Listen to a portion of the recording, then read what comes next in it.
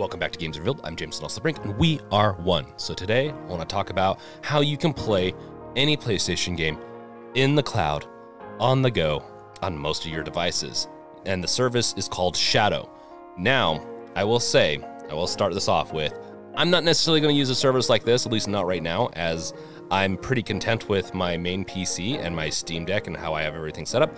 But I think it will be useful for some of you other Steam Deckers out there that want to have a little bit more of a portable session on the go. I'll talk about some of the pros and cons to this in the beginning after we get through this next part, which is to like, subscribe, bash that bell with your crowbar. Now we can get to it. Yes, I'm going to end that quickly, and we're going to get into the pros. I think the pros are you have a persistent storage in the cloud where you can have one profile, one Windows, where you can play your games on your main desktop, on your phone, on your MacBook, on your TV, and then you can play it on your Steam Deck. And the thing is, you can switch between all these sessions and should be able to play just fine. Pick up, where you left off on your computer, on the Steam Deck, on the go. That is very attractive, even to me, except for I don't mind closing down my game and then propping it back up on my Steam Deck and playing it there with the hardware built in. Just don't mind that. If I was going to go this route and put it on my Steam Deck, I just get a controller set up for my phone and play it that way. As the Steam Deck, I want to utilize the specs, the essential hardware it comes with, and work in those realms. That's just how I want to do it for now. It's a great option. Like I said, it has storage built in. You can download your games and everything like that. And really, that consistency and being able to play Windows games on your Steam Deck this way might be the easiest way for you to go. So those are the pros. The cons are you're going to have latency. You're not going to fight past that. You're just always going to have latency. You're going to have less latency depending on how close you are to their data center and also how good your internet connection is. Those are two things that will help with that. Also, the visual quality will be determined by that connection and too. So latency is a big one with how close you are to the data center. Video quality is even more affected by your bandwidth, by your internet connection. So with that, the cons don't stop there. I would definitely say another big con is that you are paying $30 a month for a service that most likely your Steam Deck can do on its own, where you don't need to pay for it. Even Windows, you can run without paying it. You can run your games. Also, Fortnite that will not work great in this area. Like I said, it's going to have latency issues.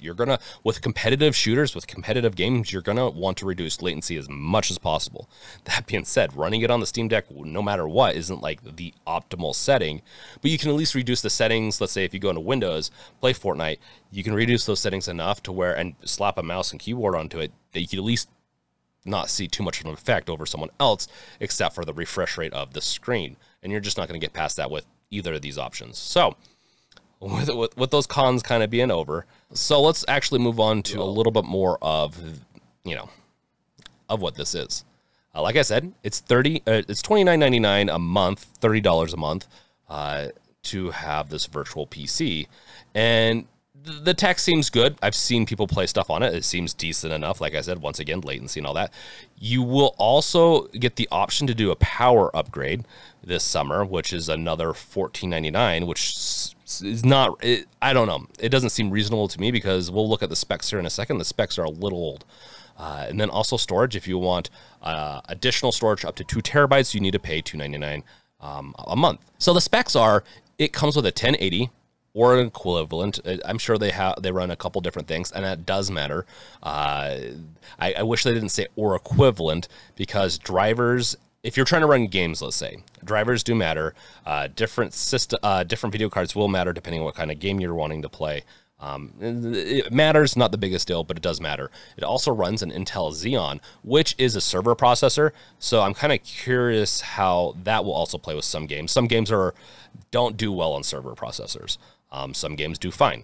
It also comes with 12 gigs of memory, which is less than your Steam Deck. And then storage-wise, it also comes with 256 gigabyte, which is still not an amazing amount, and it's not easily upgradable unless you pay money, monthly, instead of just paying once with your Steam Deck. I'm really trying not to shoot down this option. I think it's not a bad option. It's just if you're getting a Steam Deck, why would you go this route unless there's a couple of very specific Windows games you want to play? And those tend to be more competitive or essentially online, and you're going to get a decrease in just, you're going to have latency issues.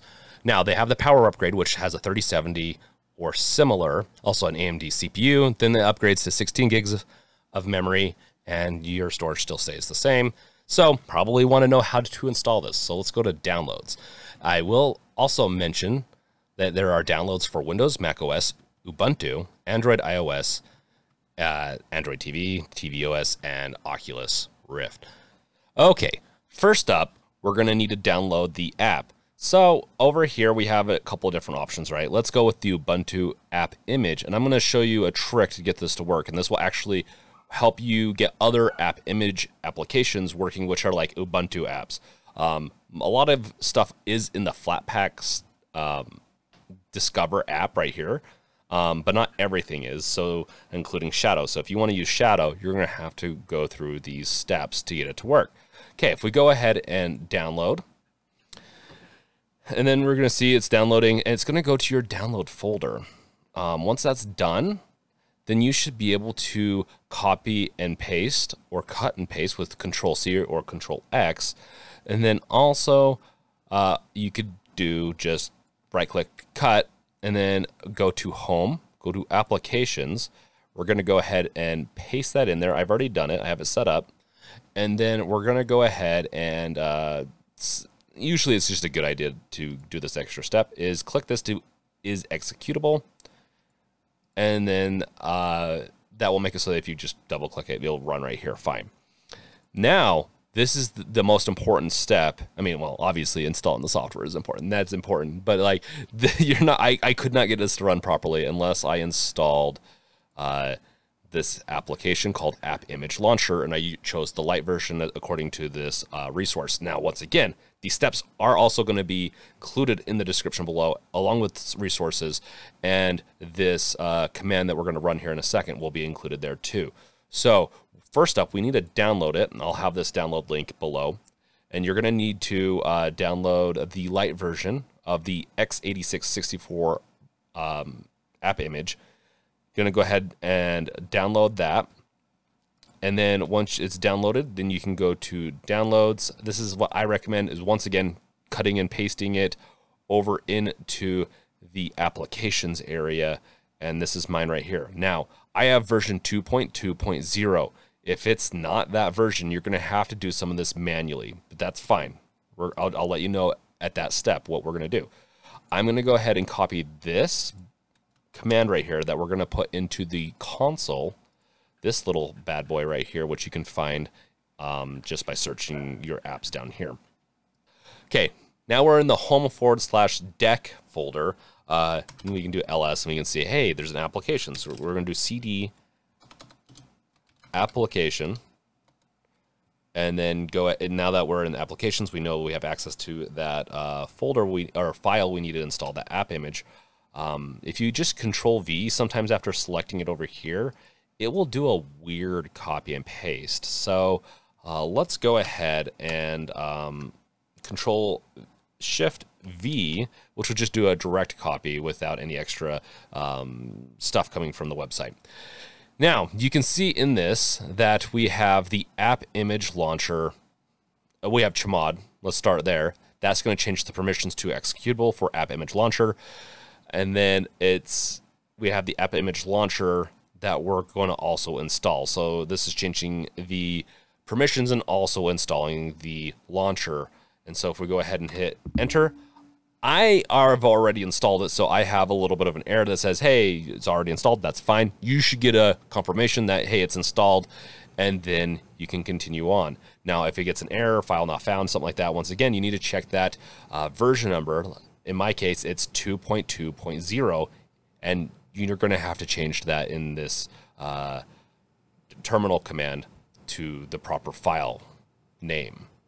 Okay, now that that's done, everything that you drop that's an app image that you drop into this applications folder will now be watched, and the AppImageLauncher will indicate, hey, this is a resource that other applications can pick up. This is something that can be launched in multiple areas.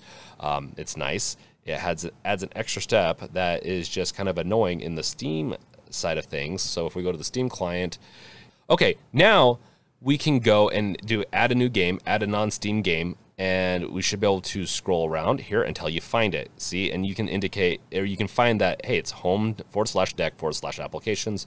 Cool, this is Shadow. It has the version number. We select it, hey, add selected. Then if you type into the search into the library, you can see, hey, Shadow's there.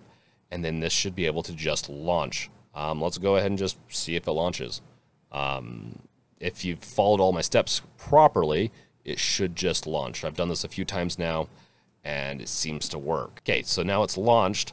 Let's go ahead and see if it works in game mode. This is the final step, guys. Let's just move on over there.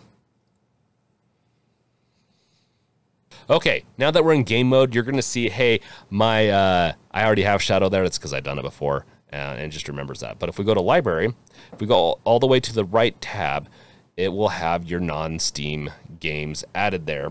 And you can see Shadow is right there. We're going to go ahead and do Shadow. And then if everything runs fine, or is set up fine, it should just launch. Now, if you try to just add the app image in without doing the extra tool, the AppImageLauncher, it doesn't launch. At least for me, it doesn't. So also, you're going to see some flashing going on. That's just my recording software. So now you can see we're in the Shadow. So you should be able to use touchscreen to get into the inputs and then open the keyboard up with the Steam plus X button, and you should be able to just type in your email password, hit login, and it should work. Now, I'm going to preface, like right now, like I'm going to note, I have not gone past this step. I have not signed up for their service. This was requested for me to do this video and to help. I can get you this far. Beyond here, if there's any other issues, let me know in the comments below. If there's anything maybe someone else can answer or I can answer. If it gets really bad and no one can get it to work, then maybe I will purchase the service and try it further and add it to the comments.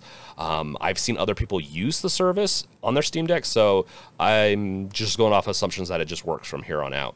Just, yeah, let me know in the comments. Let me know if this is helpful, if you like this service. If you don't, why are you going to use it? Why are you not going to use it? And with that being said, watch my other videos. And with all that said, with everything being said, I'll catch you guys later. Peace out. Later!